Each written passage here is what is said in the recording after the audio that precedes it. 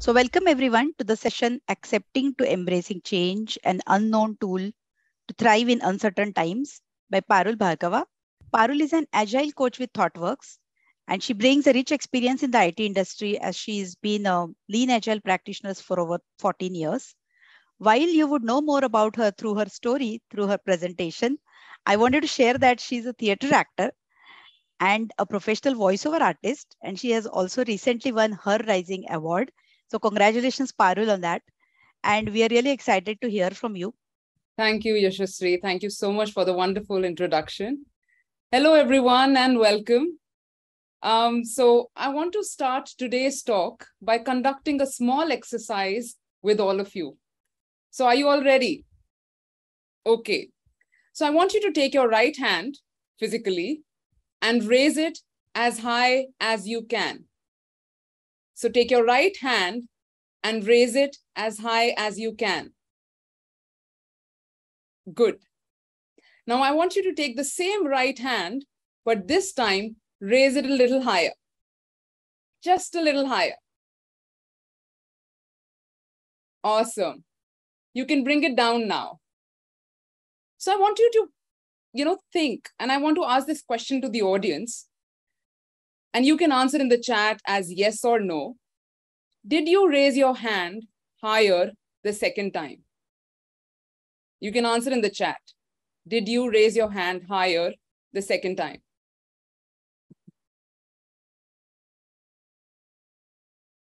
I'm seeing a lot of yeses, no.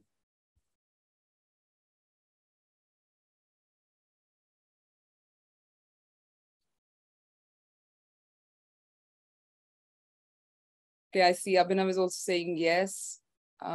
Yes, surprisingly by Tom. Okay. All right. So I see most of us have said yes, that we raised our hand higher the second time. We may want to reflect why that happened. It's because of the human tendency to remain in the comfort zone. Whether it's because of inertia, fear of failure, fear of the unknown, we want to remain in the comfort zone. The world around us is changing drastically, and we can see that during the pandemic. Digital disruption, technological disruption, digital transformation. The ability to embrace change is a superpower, not just for organizations, but also for individuals. Charles Darwin once said, "It is not the strongest of species that survive, nor the most intelligent, but the one most responsive to change." In fact, researchers have shown that individuals who are more open to embracing change are more successful and happy in their careers and lives. And in today's session, I'm going to talk about something that I'm really passionate about, embracing change as a tool to thrive in uncertain times. What I'll be discussing today is my story of persistent change. If change is everywhere, let us also understand, why do people resist change? I will also share with you a tool which I have used at individual, team, and organizational level for embracing change. And lastly, I will be sharing my secrets, my 6-step model of embracing change, which has really worked for me, and I would love to share it with all of you. So, my life has been a roller coaster of change at every step. So let me take you to my childhood. My father served the Indian Army. I have lived in 7 cities, studied in 9 schools, and stayed in 15 different addresses during the first 17 years of my life. Change has been the only constant since the beginning. I was born in Jodhpur. After a couple of years, my father was posted in Amritsar. Then we moved to Pune in Maharashtra after 2.5 years. At Pune, we were staying at Khadakwasla. The weather was nice and bright. I used to go to school in auto rickshaw and bus. People spoke 3 languages, Hindi, English, Marathi. I also learned a bit of Marathi that time. We stayed there for 2.5 years and life was going great.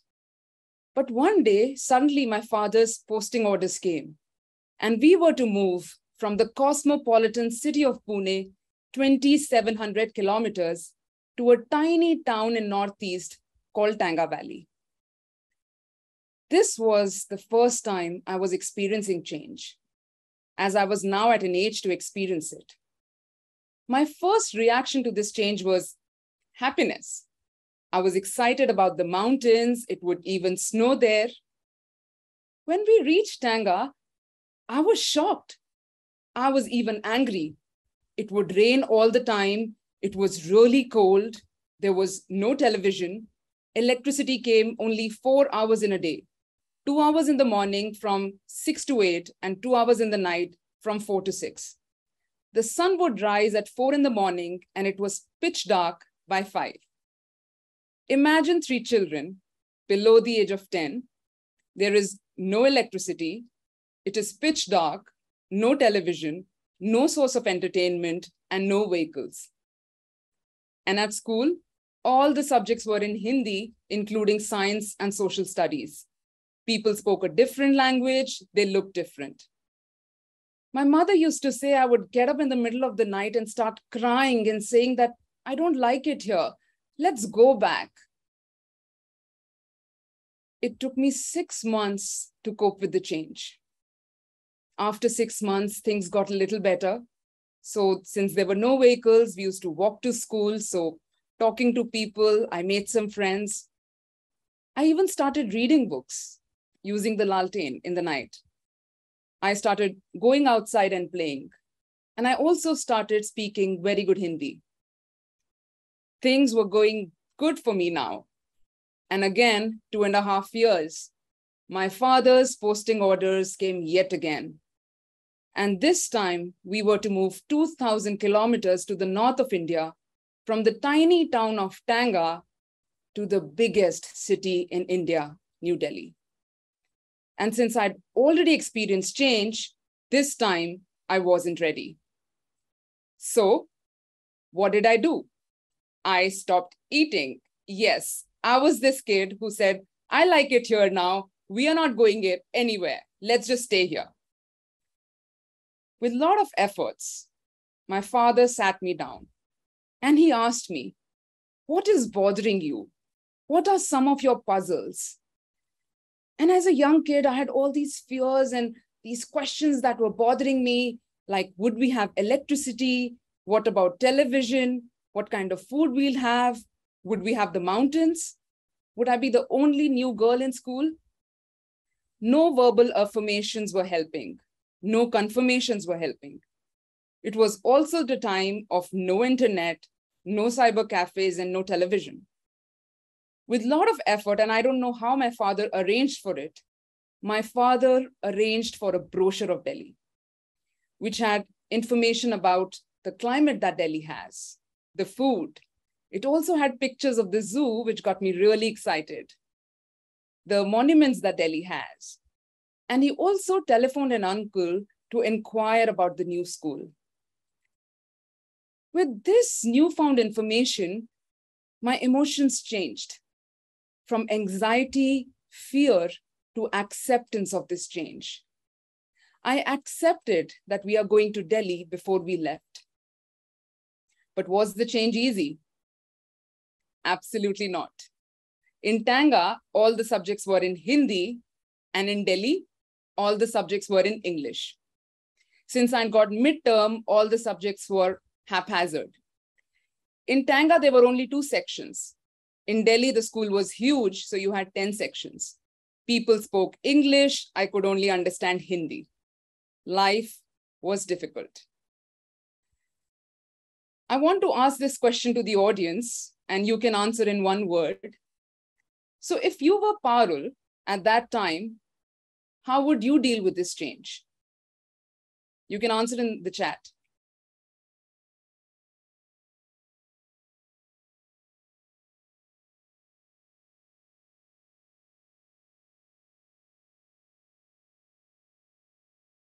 Saili saying rebel.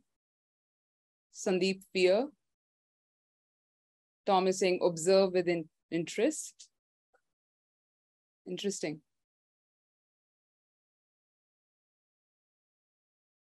Abhinav saying somehow find a friend. He's facing the same challenges. Okay.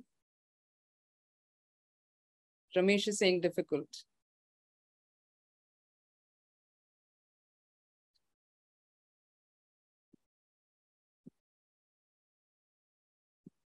So let me share what I did.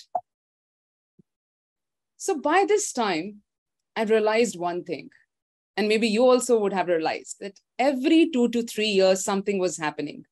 Every 2 to 3 years, my father was getting posted. So I accepted that this change is going to be inevitable.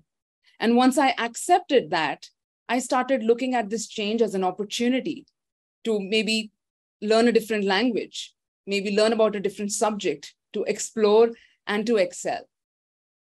And how did I do that? So language was a problem. So I joined extra classes. I even joined the Western Music Society, thinking that if I sing in English, I will learn better English. I had no friends, so I joined hobby classes. And not having any vehicles in Tanga actually worked for me because I was literally running around. So I also got selected in the athletics team. Fast forward to today, in my career spanning more than 14 years, I have worn many hats. I started off my career as a business analyst, moved on to digital consultant, e-commerce consultant, product owner, scrum master, agile coach. I have worked in more than 6 industry areas: oil and gas, manufacturing, retail, banking, financial services. And I have lived and worked in more than 5 geographies: US, UK, Australia, Netherlands, and India. My ability to embrace change helped me in my diversified career. Some of these changes were planned, but most of these were unplanned. And through my childhood, I understood one thing, that change is going to be inevitable. So acceptance of change became hardwired in me. And every time there was a change, I started looking at change as an opportunity, as a gift to learn, explore, and to excel. And through my experiences, I observed the emotions I was feeling, the actions I was taking, and through that, I devised my 6-step model of embracing change, which I will be sharing with you today.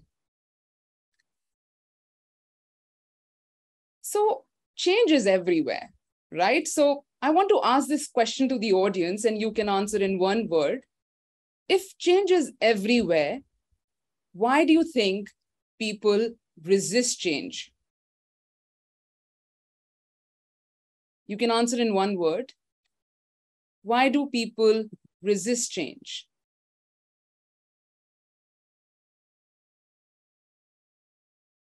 Krishna is saying fear. Usha is saying fear because of risk. Pallavi, so true. Saili is saying comfort. Uncertainty, anxiety. So true.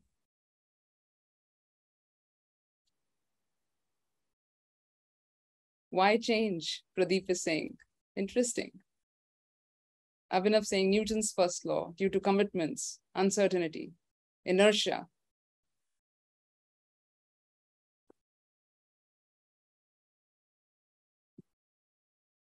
All of these are actually true. And when I was doing my research, I identified that in order to understand why people resist change, it is very important to understand the human brain. So even though the world around us has changed drastically, the human brain has remained the same for the past 20,000 years. It weighs the same 1.3 kgs. It has not expanded or shrunk. The human brain actually operates in the hunting and gathering society of the early Homo sapiens. Our ancestors could live without food, without water, but if there was a predator's attack, it was game over. The human brain from that time has been hardwired to survive. And I must say, our ancestors did a great job at that, because that's the reason why all of us are here. We survived. So to enable us to survive, the brain needs two things. It wants to seek reward and it wants to avoid threat. Let me repeat this for you. To enable us to survive, the brain needs two things. It wants to seek reward and it wants to avoid threat.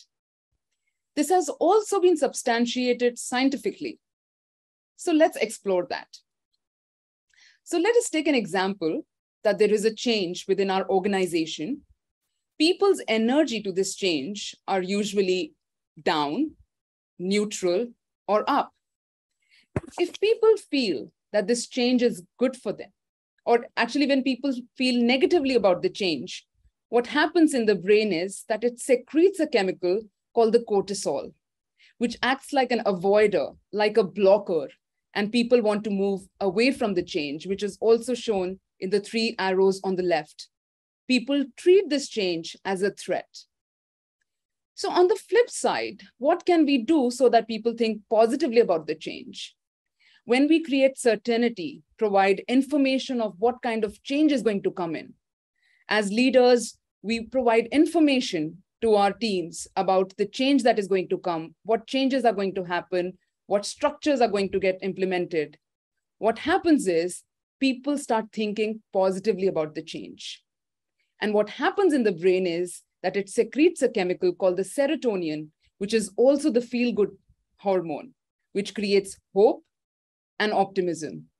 And people think of this change as a reward and get into an action-oriented space and are more likely to move towards the change. From this, we can actually summarize 3 things. Survival. Number 1, the brain is hardwired to survive. It wants to seek reward and it wants to avoid threat. 2, the brain loves certainty. And 3, in case of uncertainty, the brain gets into a threat response and is more likely to have a fight, flight, or freeze response. There is a model called the scarf model, which helps us to understand how these threat and rewards are processed in the brain. The scarf model has been used extensively by coaches, by leaders, change practitioners across the globe to understand what motivates and demotivates people through change. SCARF is also an acronym for the 5 domains which we are going to explore today. So let's explore. S stands for status. It is the relative importance compared to the other. When a change is likely to attack a person's current status, which could be his current role, or a promotion that he is anticipating, what happens in the brain is that it triggers a threat response and people want to resist the change. Conversely, if there is a change which people feel is going to help in their career growth or is going to help in their promotion, what happens is it triggers a reward response and people want to take up that change smoothly. C stands for certainty. The brain loves certainty. When the brain is able to predict the future, the brain is relaxed. But in case it is not able to predict the future, what the brain does is it fill in the blanks with the worst case scenario. So if we want to combat that as leaders, when we don't want our teams to think about the worst case scenario, we should provide them with as much information as possible. Communicate with them what the change is going to bring in. And what happens is the brain triggers a reward response and people feel more comfortable about the change. A stands for autonomy. Autonomy to be able to take decisions. When people feel that they have autonomy towards this change, they are more likely to be open towards the change. Conversely, when people feel they don't have a choice, they want to resist the change. So let me give you a team tip. So the next time you're in a meeting and deciding on the next steps with your team, give your team a little bit of autonomy. Let them decide on the priority of the next steps. Even a tiny autonomy goes a long way in creating a reward response which otherwise would be treated like a threat. R stands for relatedness. We are social animals. We work best when we work with people. When people feel that they are accepted for who they are more creative, more collaborative, and better in their thinking. Conversely, when people feel that they are not accepted for who they are more restricted. They are going to restrict their talents to themselves. And F stands for fairness. The brain fundamentally wants to be equitable. When people feel that this change is not fair for them, what happens is it triggers a threat response and people want to run away, literally run away or resist the change. So the next time you're talking to someone about a change or any situation, ask them intentionally, do you think it is fair? Even a small statement intentionally like this is going to have a big impact because it will trigger a reward response, which otherwise would be looked upon as a threat. So now that we know about the 5 domains of SCARF and how threats and rewards are processed in the brain, let us look at SCARF model in action. Let us look at a case study, an example. So I would like to share an example with you where I was part of an agile transformation, which involved a restructuring where people's role were to change. So there were project managers who had to take up the role of a scrum master. And there were also project managers who were asked to take the role of product owner. So the situation that we have right now is an agile transformation, which involves restructuring, and people's role have to change from project manager to scrum master. And for some people, project managers to product owner. So what we are going to look at is the emotions that people who are having this role change, they experience at an individual level. We will also see what they can do, what is in their control from an action standpoint that will help them to move towards the change. And we'll also explore that what we can do if we are the leaders or the managers of the teams who are going through this role change, what actions can we take so that it triggers a reward response and people move towards the change. So as an individual, I may feel that my responsibilities are completely going to change. And as an individual, what I can do is make a list of the roles and responsibilities that I will continue to do, which means that there is no change. Stop doing, which also means that there is no change. And start doing, which is the delta. And what happens in the brain is that it identifies that it is only a subset of what the brain had actually thought as completely going to change. And what happens is it triggers a reward response and people are more likely to be open to embrace this change.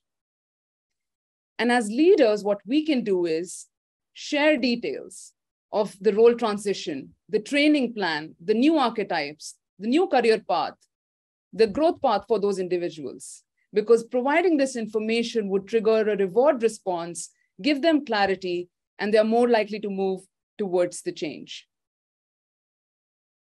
From a certainty standpoint, a person may feel that they are not sure when this change is going to be implemented and the training needs for the role.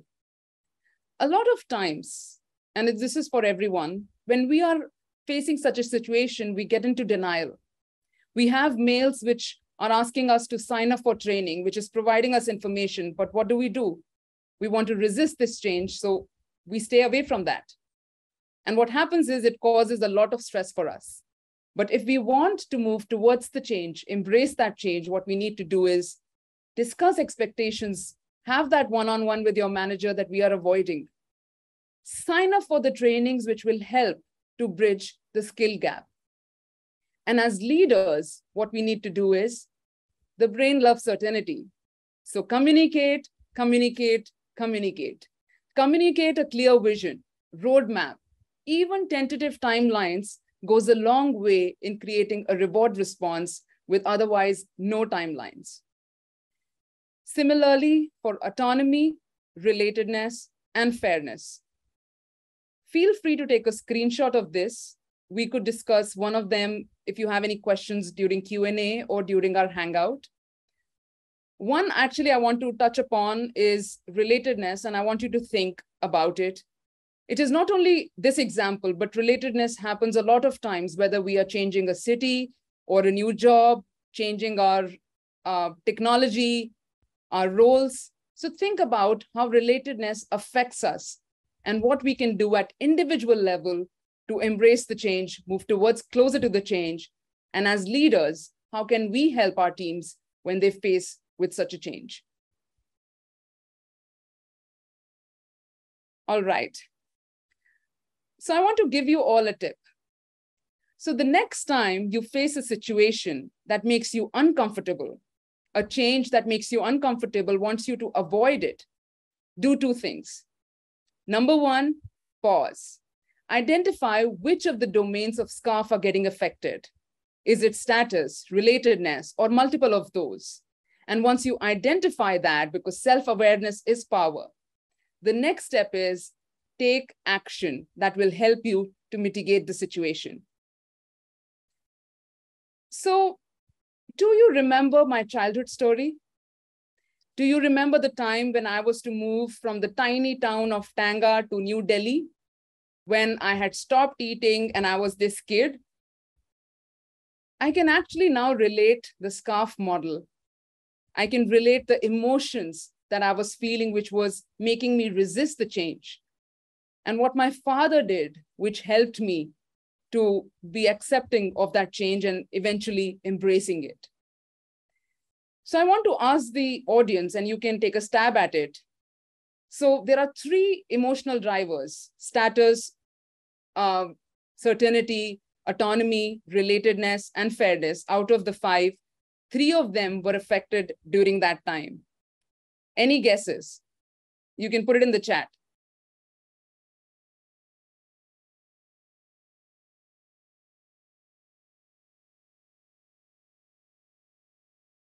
Sarah is saying relatedness.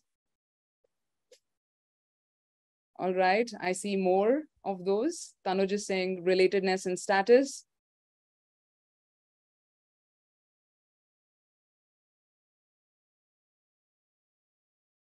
All right, so thank you, spot on for one of that. So the three emotional drivers that I experienced, all right, Yashasri also, that's correct, certainty, were certainty, relatedness, fairness. I wasn't sure about how the new place would be like. The shock that I had got when we moved from Pune to Tanga, I wasn't sure about anything. I could not relate to Delhi. It was just a word for me. I wasn't even sure if I would be the only new person in school. And what my father had done to help me move towards the change was to provide that brochure, create that relatedness. After looking at the pictures, I could relate to Delhi. And speaking to that uncle gave me confidence that, yes, it is certain that certain things are going to be in Delhi in a certain way, including the school. What I want to share with you through this example is that the SCARF model can not only be used at team and organizational level, but it can also be used at individual level. So the next time you have a situation which makes you uncomfortable, think about the SCARF model and maybe try it out. Now, moving to my 6-step model of embracing change. So through my life experience of growing up, working across the globe, and my Agile journey, I identified that there are these secrets of embracing change. And since they have been my moment of discovery, I call it the AHA model. So let us explore the AHA model. The first 3 steps of the AHA model refer to what one needs to do to embrace change. And the last 3 steps talk about the behavior one needs to exhibit on a continuous basis to embrace change. So let us explore. The first step is accept. Accept that all change is inevitable because it just is, and that not all changes are going to be good. There are people who are going to stand up and say, oh, change is good, it's great. But no, not all changes are good, especially when we experience them. But even if some changes are bad, at some point we'll have to embrace them, because only when we embrace them, we can move on and look at the other options. The next step is acknowledge. Pause and acknowledge that all changes are emotional. Identify which of the scarf domain is getting impacted. Is it status, relatedness, fairness, or multiple of them? And once you do that, the next step is act. Start moving, take action. Because without taking action, you cannot embrace change. ACT stands for Action Changes Things. The book that you wanted to write, maybe a post that you wanted to try for, take action, because without taking action, we cannot embrace change. The next step is accountable. Be your own change catalyst. The change that you're looking for, the help that you're looking for may not arrive. You will have to be your own catalyst. You will have to take stock of your own strengths. Look at the options that you have and start taking actions. The next step is actually the opposite of the previous one. Helping others embrace change. Helping others embrace change is not only a wonderful thing to do, it is also therapy. Because when we help others embrace change, we not only learn from their experience, but we reinforce the entire cycle of embracing change, where we help people to accept, acknowledge, and act. And the last step is attitude.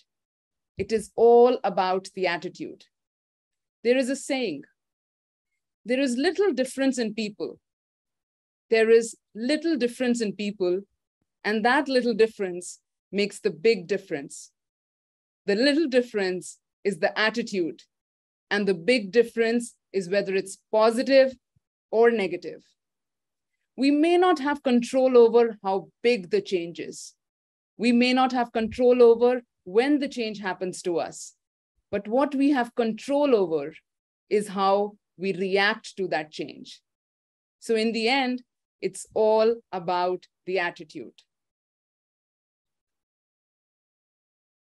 With that, I want to leave you with a thought, something that I truly believe in. The only way to make sense of the change is to plunge into it, move with it, and join the dance. Feel free to take a screenshot of this, because this is something that I truly believe in and look at during times of difficulty. Thank you, everyone. It was a pleasure to present to all of you. We're now open for any questions. Thank you, Parul. Wonderful session. Thank you. Audience, please put the questions that you may have for Parul in the Q&A section. Getting a lot of reactions, Parul. Thank you, Tom. Thank you, Tanuj. Thank you, Usha. Hello, Sneha. Thank you. Thank you, Saili.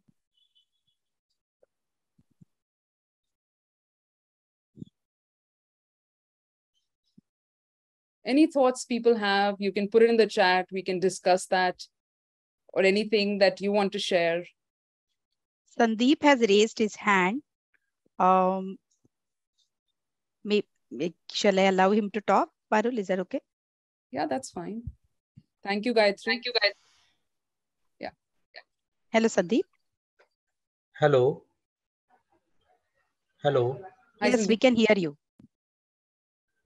Yes. So just wanted to check. I mean, you have implemented the scarf in some of your transformations. So Yes. is it a part of the agile transformation, or it's driven as a separate initiative? And before you implement the complete agile part or the process part, or after it? So SCARF is intertwined in it as we start, because any transformation would involve people at the core. So this has been intertwined in the agile transformation journey.